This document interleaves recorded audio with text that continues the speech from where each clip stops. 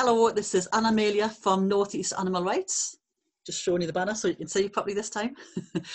Doing another one of the series of interviews for Saturday Spotlight.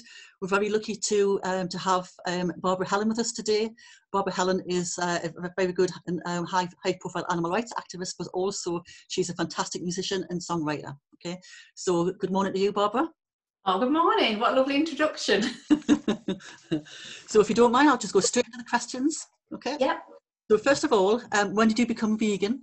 How did it happen? Was it overnight or was it a gradual process? Right, okay. 8.5 years, just about. It was 1st of June that I became vegan. And I was vegetarian. And it's surprising how much everything has moved on online, social media in the last 8 years. Because I thought being vegetarian was okay. I didn't know an awful lot about vegans. And I happened to catch a programme called Jimmy and the Giant Supermarket, Dairy. It was entitled Dairy. And they used to show the programme on YouTube, but I think they might have cut it because it's too graphic, in inverted commas. And it showed sort of the truth behind dairy. These beautiful Guernsey calves, male calves, and it literally showed them being shot at a day old, 3 of them, because they were males. And my jaw was on the floor. I was like, no. And it was like this light bulb moment of, oh my God. And I vowed at that moment that for those little calves, that I'd be vegan. And I just started to look for more information. And, I announced to my husband, I said, that's it, I'm vegan, that's it. I'm not having any milk, any dairy, anything. And that was me, literally overnight. I think, sort of bit by bit, I'd been more interested and more aware, but that was my light bulb moment about 8.5 years ago, and there's been no turning back, obviously. So is your husband vegan as well? He is now, yeah. Oh, excellent. Yeah, good. Initially, I mean, because I enjoy cooking. I really do. I enjoy cooking. I enjoy baking, and Leslie's really good at clearing up afterwards. So it's a really good balance, And so mainly he was eating vegan and he loving everything that he ate. And I don't know. He just quietly one day said, that that's it. I'm not going to sort of eat anything that that's alive anymore. That was alive. Yeah, and it was, and when we meet people, and they say, "Oh, are you vegan too?" And he says, "Yes," and I think, "Oh, I feel really proud of him." He just just no big announcement, just sort of like, "Yeah, that's it." Yeah, stepped over the line. Yeah. So, what do you think was the hardest part of becoming a vegan? The hardest part is you walk through that door and you think into that new beautiful land of I'm vegan, and it's sort of like this, this poster where you see the rainbow and the lambs playing with the lions, and you've got this, and then boom, the veils fall, and you think, oh, hang on, it's a lot different to being vegetarian. The way people respond, the way that people don't understand, and so other people sort of block to being vegan, I think is the worst. The sort of most difficult part about being vegan is other people who haven't got that awareness, living in a world that is non-vegan, basically. It is very difficult, because at first I thought, yippee, I'm vegan, yay, I'm going to change the world. Everybody I talk to just want to change, once they see what I've seen. And it wasn't like that at all. It was, and everything, your world changes overnight. Everywhere you go looks different, smells different. Every advert you see, you're walking about in this land that just seems totally crazy to you, and it's like the Matrix. If you've ever watched the Matrix, very much like that. You think, wake up. Adverts on the telly, everything's so normalised. And that is the hardest thing, being vegan in a non-vegan world, as far as I'm concerned, anyway. Yeah. Where do you think the animal rights movement has made its biggest progress in recent years? And which area of animal rights frustrates you the most? For example, is it vivisection or animal agriculture? What's the part which kind of like really just, you know, frustrates you? The part that frustrates me with animal rights, sorry, not with animal rights, with the way things are, is it's purely speciesism. You know, it's the why love one and eat another. Yeah. Why are we sort of like, oh, yummy turkey, oh, yuck, Yulin, you know? So that unawareness, that lack of grasp of this issue of speciesism, and the issue of ownership of animals, and it rather than someone, you know, something rather than someone. And was the first part of the question where I think animal rights has made the most the biggest progress, the greatest progress in recent years? Well, obviously, it's my opinion, and you know, sort of, it changes every day because you see something different, you become more aware. I think getting it out there, social media, you're getting good articles now in papers like The Guardian. You're getting supermarkets who are sort of like Asda now, you know, we're going to have a full of our vegan food and things. You know, sort of, I don't know if that's a good thing or a bad thing, because you think, is it going to be like all these vegans wandering up and down the aisle, which is fantastic, but is it like meat eaters going like that, you know, oh, get away with a cross? But I think social media, definitely, because it's like, if you've not, you cannot help but be aware. It's there. The information is there. It's if you choose to look away from it. You know, it's great to say to people, you know, this is the documentary you can watch for sort of animal rights, for speciesism, for health, for environment. It's all out there. Every bit of information you need is out there. So I think that's fantastic. And I think it's fantastic that more people, more individuals are recognising that sort of old saying, be the change you want to see. And I'm very much a believer in that, because the change starts here. With one small step, one small action that you make. And I remember going to see Joey Carb's Strong Talk at an event in Middlesbrough, and it was brilliant, because he summed it up. He said, for somebody to become 100% vegan, you know, you're not going to just have one conversation with them and it's going to be bing.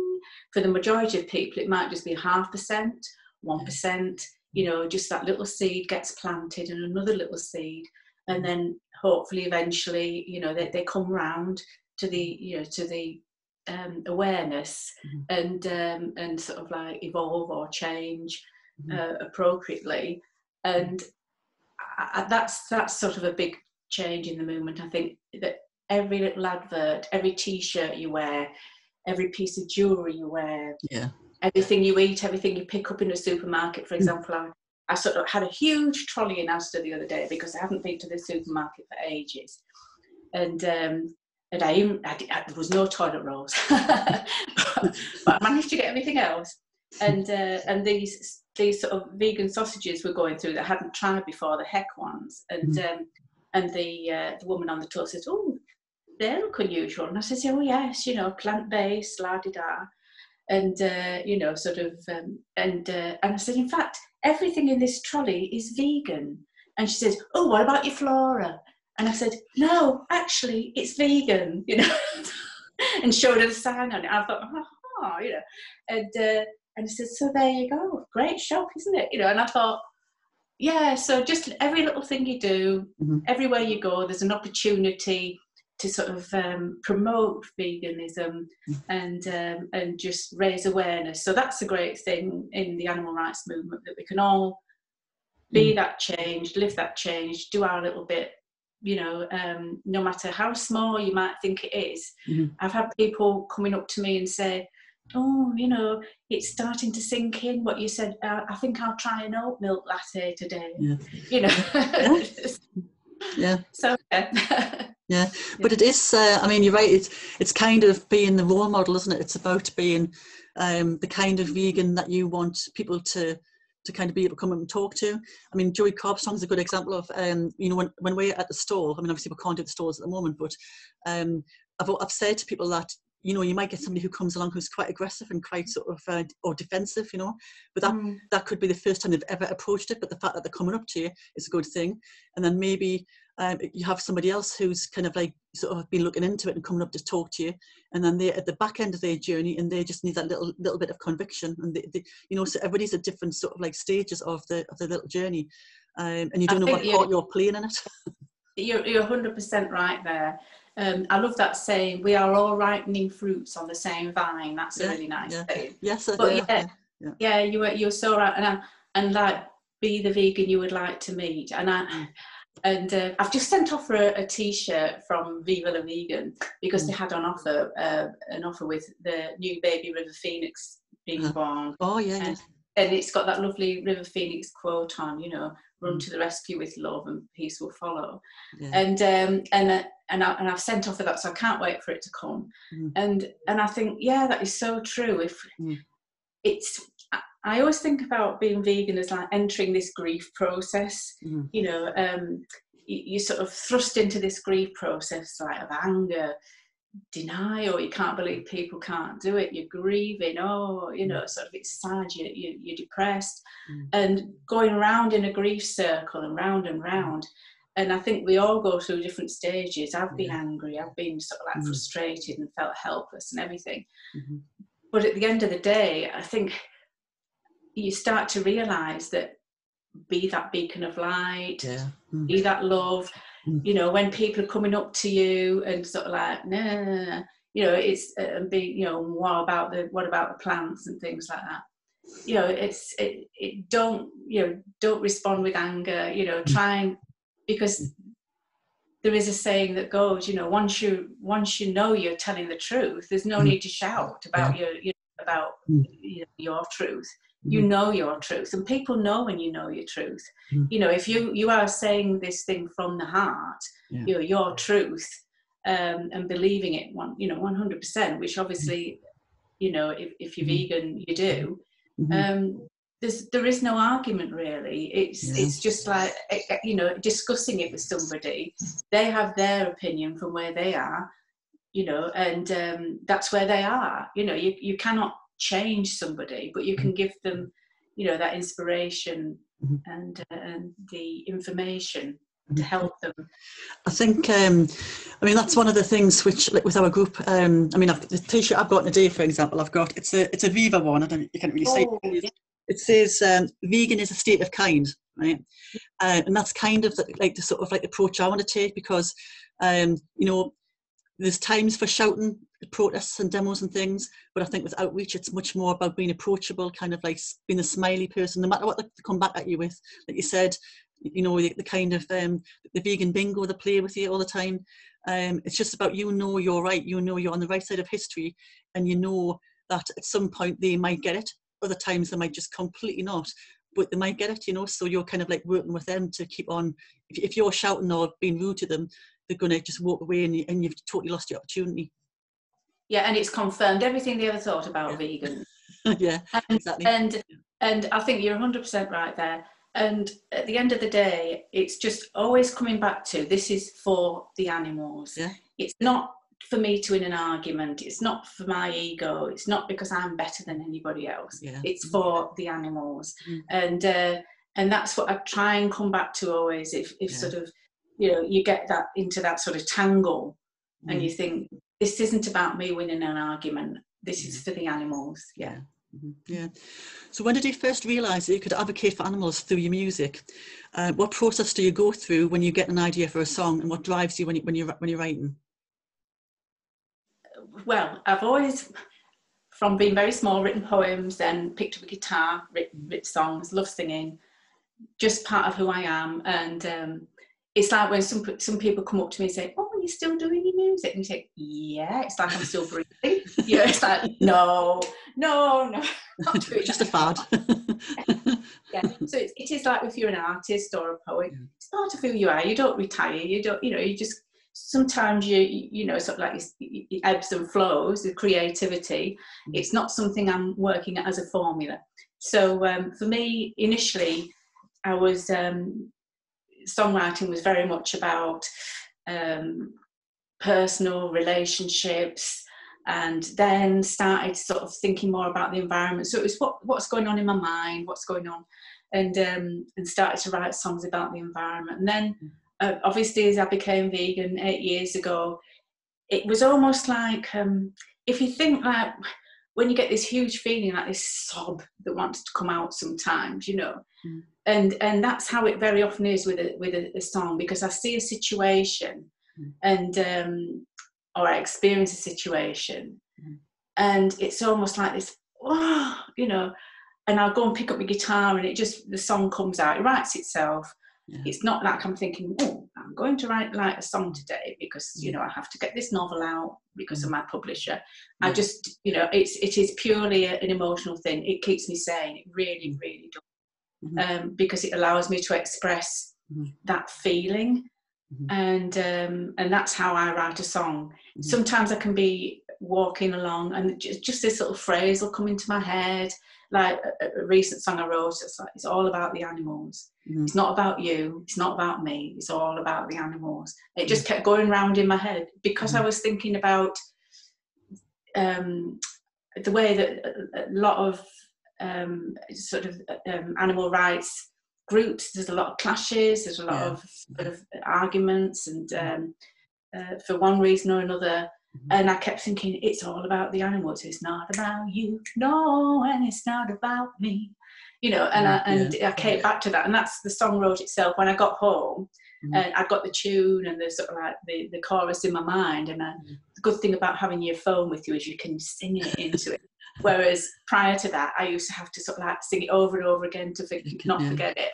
So I can come home and there it is, and then I can work on it a little bit and then put it aside. I don't try and force it. If nothing else is coming, I just think, all right. And then I'll wake up in the middle of the night, you know, and something else will come into mind, because it's almost like fermenting. You know, I've started on this song and I'm fermenting, and out it comes. So so that's how I write my songs. But it's usually an personal experience I've had, something I've seen, like one of the environmental songs. I was walking through Middlesbrough, and it was a day when I was attending an AVQ, and there was white plastic bag floating in a tree, flapping in a tree. And I thought, oh, it's like surrender, a white flag of surrender from nature. And I wrote the song War Against Nature, you know, and you know, just little things like that. It's songwriting very often is like you have this like net on your head, and something will sort of like come along and you capture it and bring it in. Things can float by, and I sometimes think, oh, if I hadn't have captured that, it would never have been a song. So it's always a good idea to sort of like just store that sort of thought, that phrase, and because it helps then to get out that emotion.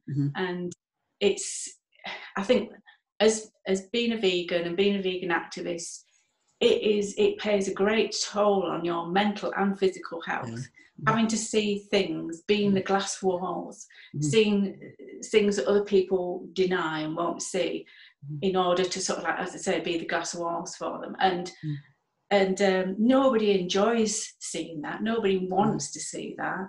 And when you do it, it does, you know, it's like, it's there in your mind forever. You know, that image is there in your mind forever. So it's finding a way of dealing with it. And that's why it's so good to be with your vegan family, you know, sort of talk about how you feel, and to express it in whatever way you can, be it, you know, sort of chalking, or sort of drawing, or you know, any way. If you can, I think if you can sort of take that and make it in a creative way, to sort of push it back out there in a creative way, it's a very positive thing to do. And it's the only way I feel that you can cope sometimes and remain sane, because veganism, activism can really wear you down because of everything you're up against and everything you have to witness. And so you have to ensure that you nurture yourself, that you sort of like turn that into a positive in whatever way you possibly can, and talk to people who understand. Yeah. I think I mean, you're right about the mental health side of it. It's something which is overlooked in animal rights. Because you're right. I mean, we go out there. We do things like the saves, and they're not pleasant, but we do them because we know we can speak with conviction. The people who come to the stores or ask you questions about being vegan, you can sort of dispel any of the myths they have about, cows going singing and skipping to the deaths. But it is something which you really need to be careful about, because I think when I was talking to Julie Galatly and Peter Regan, they both said it's like compassion fatigue. You just get so sort of like worn down with it all. But I think you're right. It's about talking, about trying to look at the positive side of it and talking to people, because they'll probably be thinking the same thing as you, and looking after each other, making sure you've got a good group of people you can talk to support you as well, because that is so important. Yeah. And compassion fatigue. Yeah, it's. I think be kind to yourself and recognise, when you've done as much as you can. It could be one save a year, it could be some people, it depends on your personality as a person, your individuality, what you do. There is no hierarchy. There is no sort of like, oh, look at all that they're doing. All that they're doing. Your sort of one vigil is just as good as as much as you can do. Do what you can do, because it is painful, it is hard, and it's like you cannot be a good activist, a good advocate if you don't look after yourself. So you sent us very kindly, thank you, 3 songs we're going to play at the same time as interviews aired. So if I can you talk me through what you were thinking about when you wrote them? The first one is I Saw You. Yes, well, I Saw You. It was after I've been to a vigil, an animal save vigil at Linden Foods, which is a regular one. Hasn't been obviously recently because of the restrictions. And it's about a 3-hour round journey for me, and getting there quite early. So it's one I attend when I can, and it was sort of like one of those sob moments when I got home. It's like look into the eyes, apologise. I saw you today, and it's sort of like expressing how I saw you. I looked into your eyes. I saw you. You were there. You were someone. For that moment, everybody that was there, we saw you, and that's it's like expressing the love for that non-human animal who was going to slaughter, and one of the choruses, our hearts broke today, and if you all knew what the innocents went through, you'd feel the same way. And it's and that's what it's about. It's like standing outside the slaughterhouse, seeing the animals go to their deaths, be they organic or farm fed or grass fed or whatever. They all go through them same gates, and there is no happy ending. But it's I saw you, and I feel emotional every time I sing it. And it's been such a positive song in a lot of ways, because the feedback I've had is like, oh, that just expresses exactly how I felt. And that's another good thing about my songwriting. I feel that fellow vegans, activists can come up to me and say, I just felt like that. You've summed it up. And it's like, we all feel the same, and that is such a positive thing. So I Saw You is about looking into the eyes of a cow going to slaughter. When I was looking at the lyrics as well, I mean, it's spot on. It is how you feel when you're standing at a vigil. It's quite raw, isn't it? It's quite raw and very emotional. It is.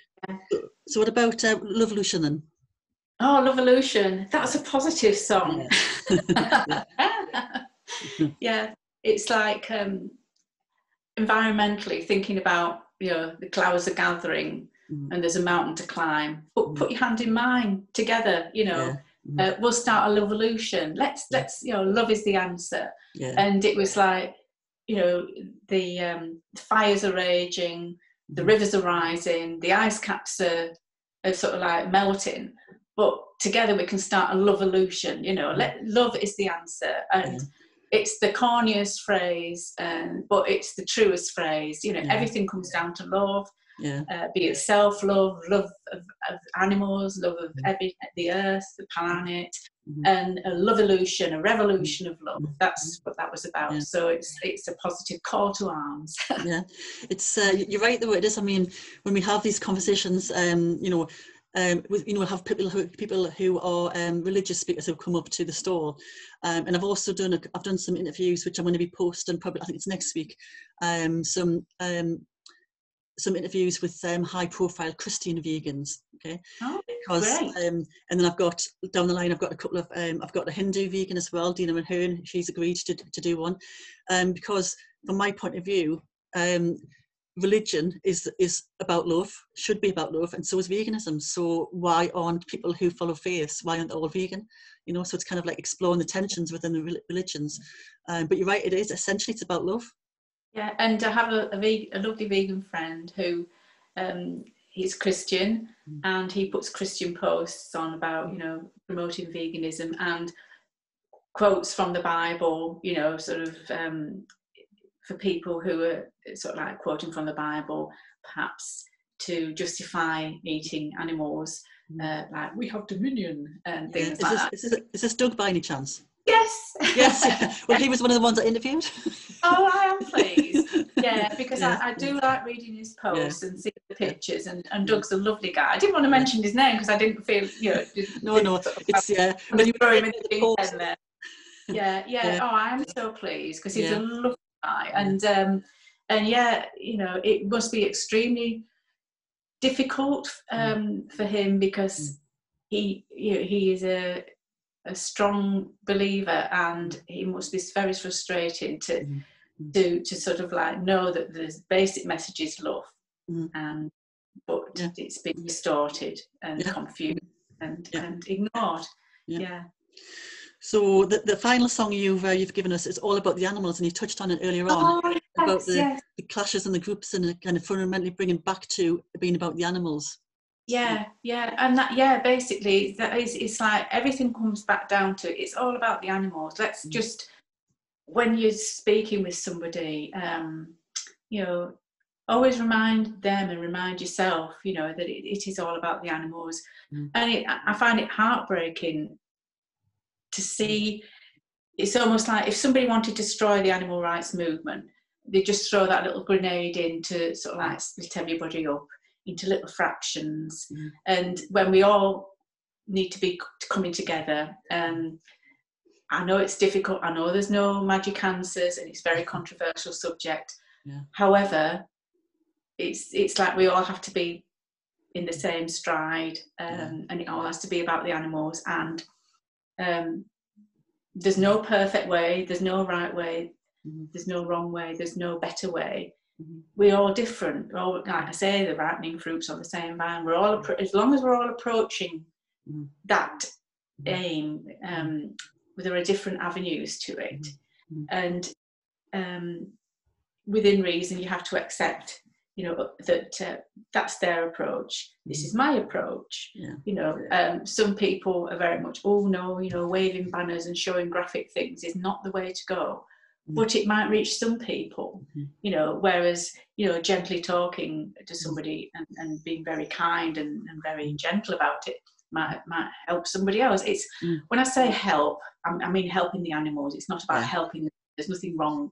They don't need help, but it is all about the animals. And that's what that was about. There's no beauty in wearing someone else's skin or fur. It's all about the animals, that sort of thing. It's like just recognise sort of what we're doing to the animals. So how do you feel about the future of the animal rights movement? Do you feel optimistic about it, or do you feel as if there's still so much to be doing? There's always going to be something to be done. I can only view it from my perspective where I am now, from my little bubble where I am. I'm very optimistic because it brings it back down to what I said at the beginning, really, that the worst thing is to feel powerless in any situation. So give yourself the power by recognising, you know, that you can be the change you want to see. Because if you look too far ahead at the big picture, it just looks unfathomable. But I've heard people say, oh God, you know, I'm not making a difference, nothing's changing. You look back over the 10 years, things have changed fantastically. I mean, for example, I think probably about 6 years ago, I remember emailing to Marks and Spencer's, we need vegan food in Marks and Spencer's, there's no vegan food.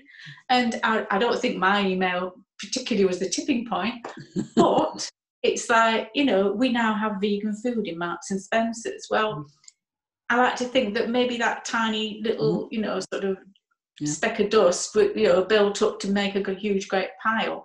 And it's like, yeah, it's just all doing your own little bit every single day and recognising your achievements, recognising that little change that you've made, that little positive change you've made, no matter, you know, thinking, oh, I played a part in that. So yeah, I am very positive about the future of animal rights because of social media, because of people getting out on the streets, and sort of like discussing it. Everybody knows what vegan is now, and if they don't, they can be directed to it quite easily. And so, you know, the difference to that, like when I first saw that mainstream TV program with the dairy calves, you know, that was not available to me online, that information, I don't think, because I wasn't that computer savvy. I don't think I'd even joined Facebook or anything like that then. So yeah, I'm so very positive. Yeah, it's great. There's so many amazing people who I know and who I know of who are really making a huge difference just by believing in what they're doing and getting out and doing it. Yeah, you're right. I mean, when you look back sort of in the time I've been vegan, and pretty much the same time as you, it's you know, nobody knew what vegan was in the early days, and you were constantly checking ingredients. There was no vegan sign commonly used, and now it's everywhere. Everybody knows. You'd have to be an alien not to know what a vegan is now, or not have heard the term. So it is, and I think fast forward 10 years time, you know, where we're going to be, it's only going to get better. So because they keep on pushing. Absolutely. And another good thing is like one thing I really enjoy doing is like baking cakes, making food, and sharing that with people who aren't vegan. And it's like, oh my God, this is amazing, give me the recipe. And that has happened so many times, you know, be it like when I was in a work situation or family or friends come round, or I make something for friends, can I have the recipe? And that is just such a simple way of helping people to recognise, oh, I can do this. It's like, what do you eat? You know. But I know it's great to be positive, isn't it? It's good. It's a good feeling, and it's a genuine feeling. I am genuinely positive because, as I say, that grief cycle. You know, mental health. I go up and down. I've been right down on the floor, and you know, I can go from being up there to be right down, and then, you know, just get a toolbox out, ring your friends, you know, get online, chat to somebody, and pull yourself back up again. Definitely. Yeah, it's been thoroughly delightful. It's been an absolute pleasure talking to you this morning, Barbara. So I really do appreciate you giving up your time. I love what you do, and I appreciate what you do. And it's been great that you've had me perform at some of your festivals, and hopefully in the future I'll do again. I know. I hope so. We've got ourselves booked up for the Newcastle one, but I know there's no performances there. But I'm hoping to do our festival as a music festival again as soon as the restrictions allow us. I want to get more musicians because I think it's a really good way of reaching people. It is. It touches the emotions. Yeah. And they go away and they're singing the songs all the time, and they're kind of, you know, like in the all about the animals. Exactly. Revolution. Well, so obviously when this interview's posted, we'll be posting the 3 songs you sent over as well. Oh, brilliant. We'll put some links on so people can, because obviously you can you know, you can buy the music as well, which is a great way of sort of you know, put it in your car and other people can hear it as well, and these little earworms get in your head, and so it's a great way of I do have that. I mean, I do have a CD out called Veganized, and I'm in the midst of making a new one called Vegan Family. I've got all the songs written, but now I've sort of like every penny from every download or every CD I sell, it goes into my little activism fund. So it's like non-profit, and I'll offer, you know, something like petrol money. I am retired. I'm a retired nurse, and it's like petrol money, or something. You know, I'll donate it to a, you know, sort of a vegan charity or something. But it's mainly to fund my activism. I'm not doing it as a commercial project. No. It's all about the animals. It is. Well, thank you very much anyway for joining us today. So this is Barbara Helen, and I'm Anna. Sorry, I can't even say my name. I'm Anna Amelia from North East Animal Rights, saying goodbye for now. Thank you very much. Bye. Bye. Whoop, hang on. There you go.